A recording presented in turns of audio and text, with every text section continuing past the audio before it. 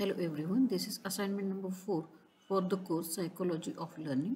Question number 1 is when there are many possible answers to a solution, we rely on B, that is divergent thinking, to help us choose the best solution, like trying to answer or solve an open-ended question.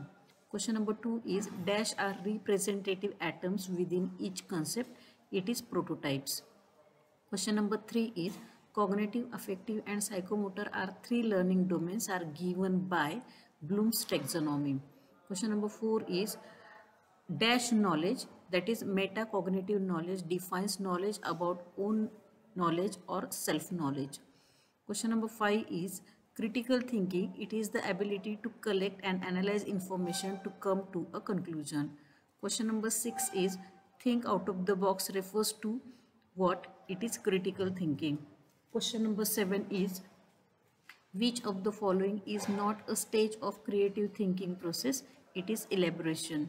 Question number 8 is trial and error is a method of problem solving in which possible solutions are tried until one is successful.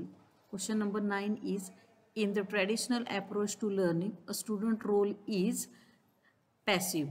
Question number 10 is dash are the versatile graphic organizer that can represent many different forms of relationship between concept. It is concept type. Thank you. Sir.